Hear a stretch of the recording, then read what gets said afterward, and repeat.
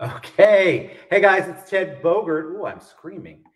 We are echoing in here. It's Ted Bogert. Welcome back to the TED Show. This is one of my favorite shows of the year. This is when me and my dear close friend, Wendy Stewart, share our word for the year. And I know I didn't do any prep and I didn't promote, but you guys can catch it on the reruns, as us old folks said. Every year we share the word that came to us that we're thinking about for the year. That's kind of our word for the year. And we'll share what we were last year. Yes. So welcome, Wendy. How's it going? I'm so excited. We were able to pull this off. I can't believe it. Last minute. We are at the beautiful Mills Gallery at the park. I love it. Something like that. Boris Garbe is the gallerist here. And so Citrus Club is closed. And Boris was kind enough to open up his spot, by the way. It's beautiful. And if you need a venue, give me a shout because Boris will hook you up. So for those people who don't know, tell them a little bit about you and then we'll start talking about Okay, I'm Wendy Stewart, managing broker with the Property Pros. I've been in real estate for almost 10 years now. I'm very blessed, I will say, to do what I love and have amazing clients and families that I get to serve each and every day. So that's a little bit about me. Tell us about you. Oh, Ted Bogert. You all don't know me. Let me explain. No, I'm Ted Bogert. You guys know me. I'm super blessed. 2023, I think, was a challenging year. I'm not sad to see 2024 coming. I'm actually really excited. But 2023, I think, was a challenge. But let's share our words. My word started out to be prosper last year, and then my prayers led me to ask. So those were sort of, ask became my number one word, asking for things. I'm really super bad at that, actually. And I did a lot of improvement, not perfect, still have a lot to go, but I was very blessed in a lot of ways. Family, friends. It's just been a 2023. I'm happy to see 2024, but I'm not sad to see 2023 go. How about you? Okay, so for me, I use the same word I had in 2022. My word in 2022 is breakthrough. Love that. And I feel like in 2022, I got the break, but not the through. Oh, I got the break, but not the through. Yes. So that's so good. Yes. So I took it again. I repurposed it for 2023 because I needed the through. I think I needed the action. I needed the rest of it. I needed, the rest of what God was working out in my life. And he sure did. And it was a challenging year, but it was a very blessed year in many ways.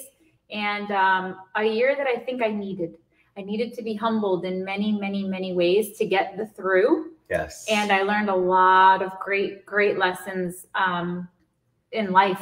Isn't that amazing? Because I think one of the things we talk about on the show a lot, and I just did a post on it, you have to subtract to attract. I love when you did that. You have to get rid of the things that are not for you so that things that are for you can come through. They can come through, like Wendy said. So you can have the break, but not the through. And I think a lot of times we're our own worst enemy when it comes to that. We hang on to people, especially. People just for whatever reason, Wendy and I are both the same. We want to fix you, want to figure out how to make it work. It doesn't matter what kind of relationship you're in, but we want to fix people. We want to help them. And in doing so, sometimes, a lot of times for me, you get blocked on the things that you're supposed to be receiving. And so it's interesting to me that you brought that up. You had the break, but not the through. And that's perfect. And that's sort of like, I've always, for me, with the prosper and ask, I knew prosper was somewhere in there, but I just kept feeling that's not the right word. That's not it. And then it just came to me that I needed to ask and ask. Because everybody had been telling you. And, like a normal human being, of course, I did not listen to a word anyone said. And ask meant about business, but it really meant about asking permission for things and giving permission for things and asking for the things that I believed that I should be receiving. And so but it was a lesson because I'm just not used to that. I'm used to being very passive about things. And so 2023 was an up and down for that. I went through a great period in the beginning where I asked and then got sidetracked. And so I kind of have been finishing 2023 continuing to ask, but I think you figure out what your word is, and then the universe, God, in our particular situation, kind of meets you there and helps you kind of refine it and retune it in as his you own go. timing. Because like I said, 2022, my word was breakthrough, and I was like, come on. I felt like I was making breaks and big breaks, but I wasn't, still didn't have the joy in my life that I wanted. To be happy is one thing, but to have joy Completely different. is so different. Yes. And I think I've had and experienced happiness for a long time, but now I have a joy in my soul and in every aspect of my life, even though it has been a tough year for me. So, but I've found a lot of good in the pain and a lot of, a lot of joy in the pain too. So agreed. I think you can find joy in the pain. One of the things about joy is it shouldn't be dependent on what your circumstances are. That's happy. It. Happy is circumstances related. Joy you have in some way, shape, or form all the time. Yeah. One of the things, like this was a challenging year for me as far as, God, I got to be so careful because we're live. Just challenging in the business side of things.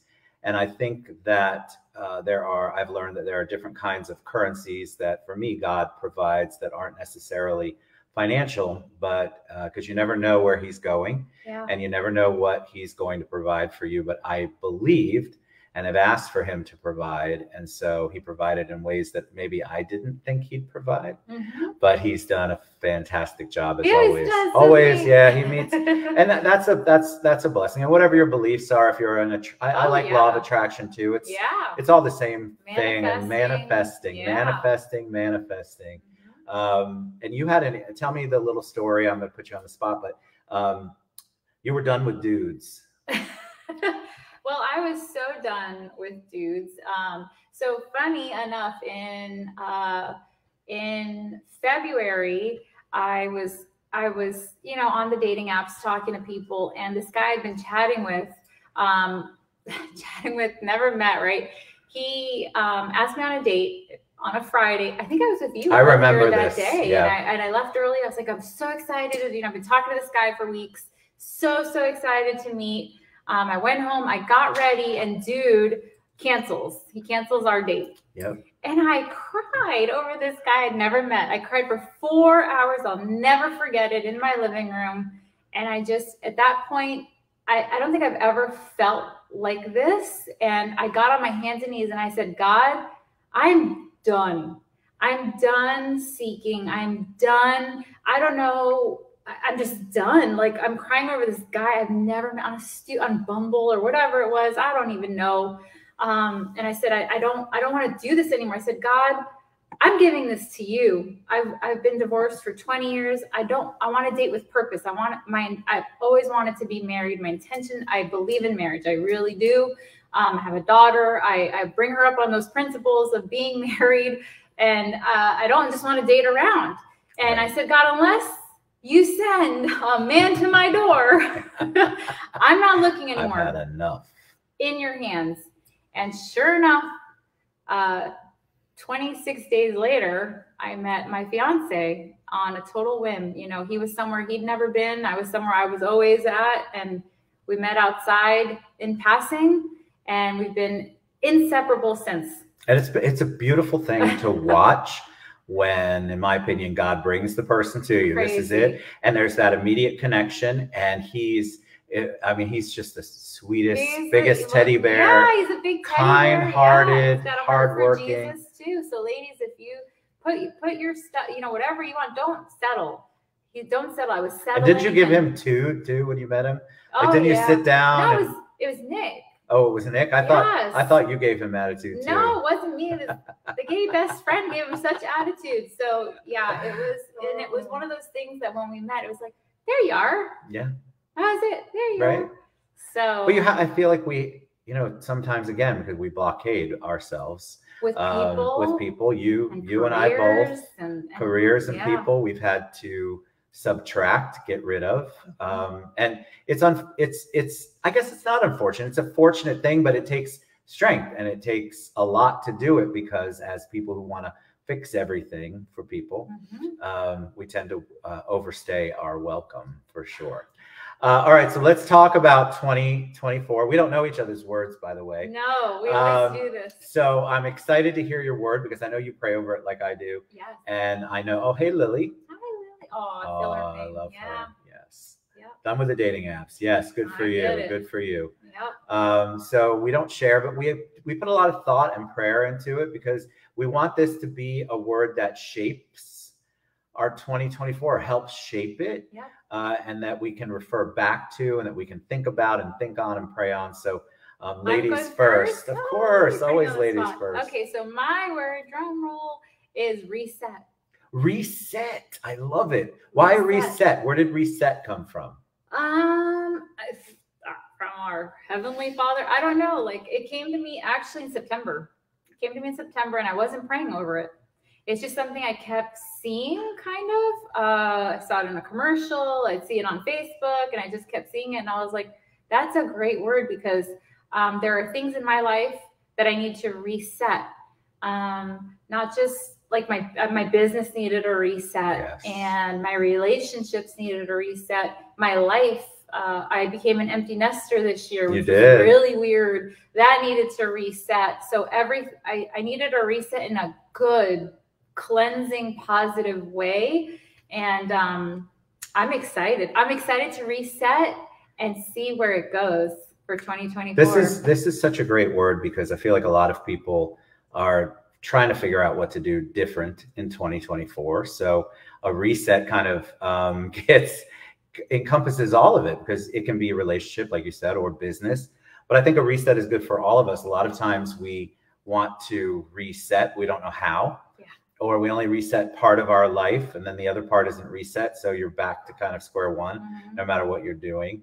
And I love that it also takes a lot of reflection to understand that you need to reset, because a lot of people just keep doing the same thing over and over and over again and expecting a different outcome, which is the definition of insanity.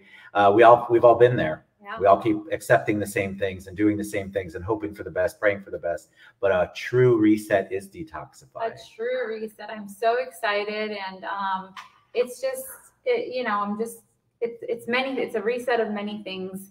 And creating reset for me also means creating new boundaries.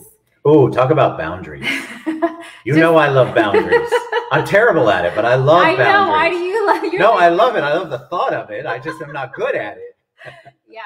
We need, for me, this is so different for me, this, being engaged and the kids being gone, but I also have a bonus child who's 9 now, so it makes me stop and do homework and do things, and it's a little different. Smell the roses in a different way. So it's resetting. It's like I want to be home at a certain time. My weekends are dedicated to family things now and resetting in that way. And at first you think how am I going to do this? How is this going to work into my life and my business? And my priorities have changed.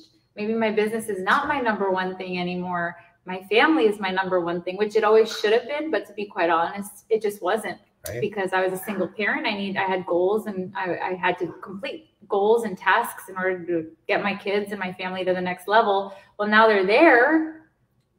Mama needs to reset. It's all different now. Mama does. New goals and new boundaries and new things. So I think boundaries will help with the reset. I feel like a lot of times we choose a word, like in general, or we choose a theme, or we're trying to accomplish something, but we don't reset our boundaries. And because we don't reset our boundaries, we're still including the same people in there who are, again, remember, just because they're in a circle doesn't mean that they're in your corner. Doesn't mean they're for you. They're not for you. Not everyone. And you have to pay attention who's in the boat with you and which way they're rowing. It's very eye-opening.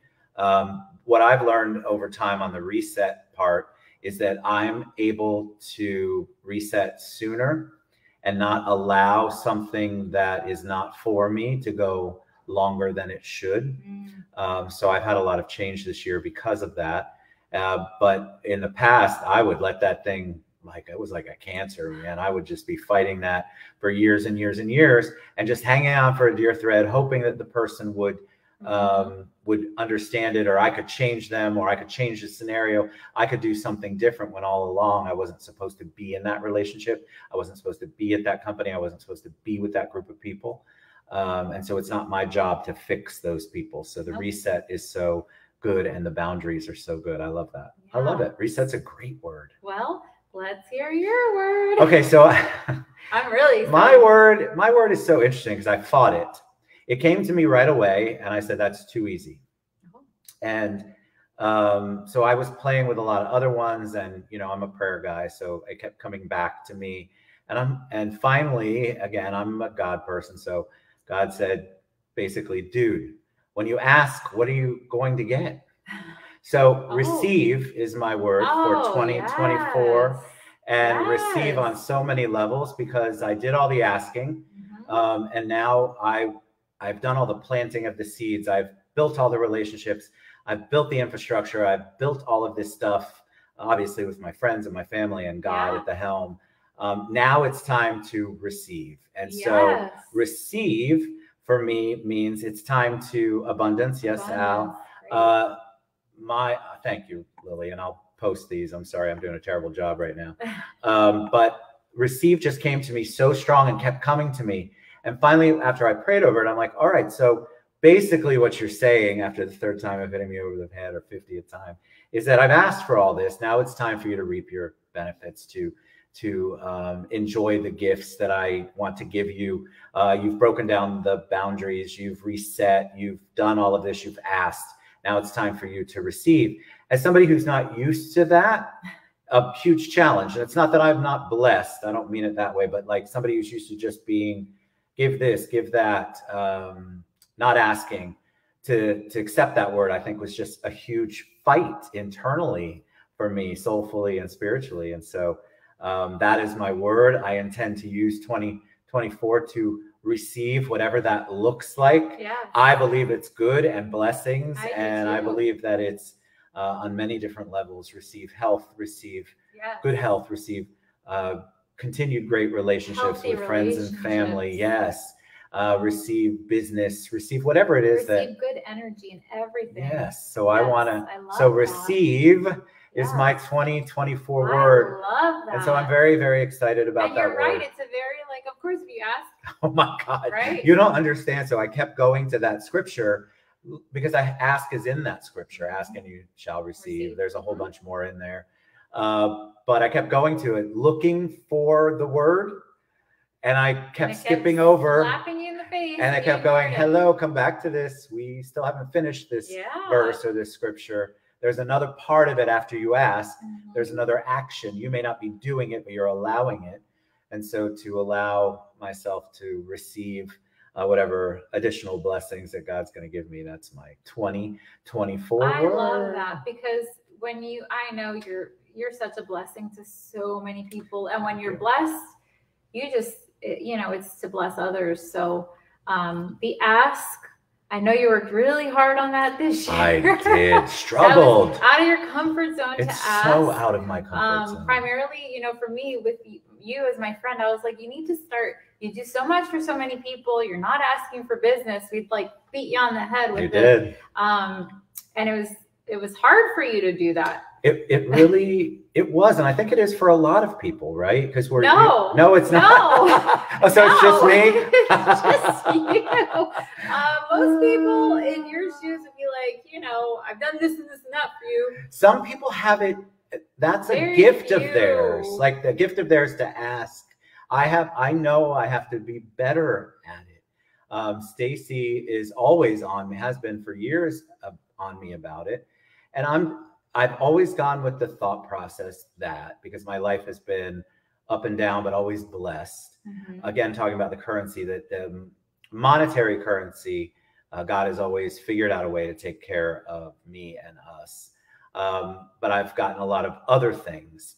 I got a strong message this year that I was going to receive the fruits of my labor, and I was going to receive the benefits of having the relationships that I have, in a way that I could. And another strong part of it was, you're going to receive so that you can give, Ted, and that give more. So, and you do. And Exactly. So it's you've given from places where you really, I'm not talking about monetarily or, but like you've given from places where I've seen you in, unique situations, and you're still, well, let's do this and let's do that. And even if it's been out of your own pocket, I've seen you do that. So I'm happy. I'm front row seating this to watch you receive after asking, and so you reap what you sow. You do. It's in the book. It is. And it was right there in the next sentence of the verse that I used all of last year. I know the verse. So that's it's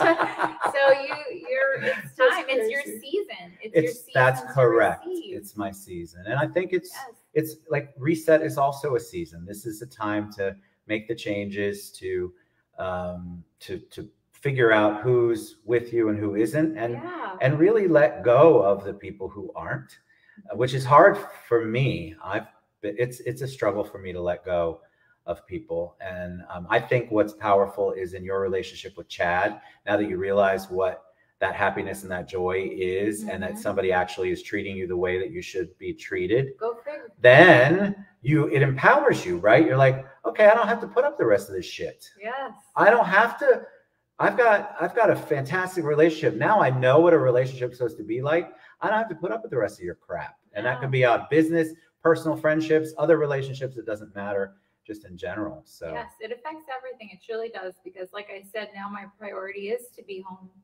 And I love what I do, but I love my family time. I love being home. I love, I enjoy, my kids aren't there. So if they call me for a dinner, I'm going to drop everything. I love my people, but if my kids say, hey mom, we've got an hour for dinner, I'm canceling everything. Correct. I'm canceling everything. There's just no amount of money that could make it worth it to me. A dinner with my kids is priceless. Correct. And you have beautiful kids. Thank you. Well, Madison. We love you, Maddie. Oh God, she's my friend on Facebook. Don't do that. No, but I think that's true. I think you have to find what's important, and then you have to focus on that. Yeah. And a reset. I know. Hi, Kelly. I love Kelly. I do too. I love her.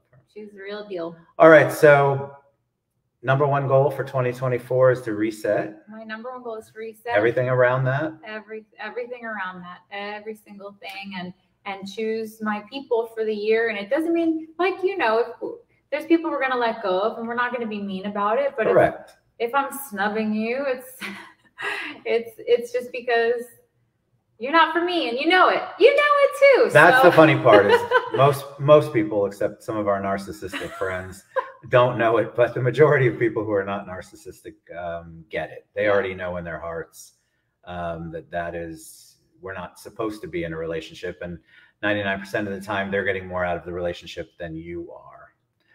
Which is a big challenge. All right, so 2024, we have reset and receive. And that is what we are going to be looking for, and hold us to it, hold us accountable.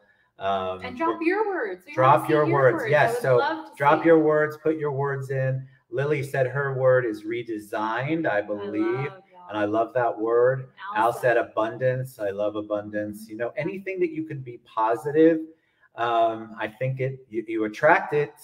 So get rid of some of that stuff that is not for you, and make 2024 your year of reaping the benefits and doing the things that you need to be doing, and working with the people you need to be working with, and having relationships with people that you should be having relationships with. All right. Merry Christmas. Merry Christmas. Happy New Year. Happy holidays. We love you guys so much. Love you to pieces. Appreciate you so much. Wendy's information is scrolling across the bottom, and so is mine. He still does loans, people. Oh my God, Dan Morales is going to love you for that. He's ready to receive. Look, I'm ready to receive your loans. Oh, Ben, Merry Christmas. Yes. I'm ready to receive your loans. OrlandoMortgageMaker.com. Huge shout out to Dan Morales for, I have a whole appreciation for him, for understanding the craziness that is Ted Bogert and accepting it and figuring it out. All right. We love you guys so much. Have a blessed holiday, and we'll see you back in 2024. Bye, everybody. Bye. Bye.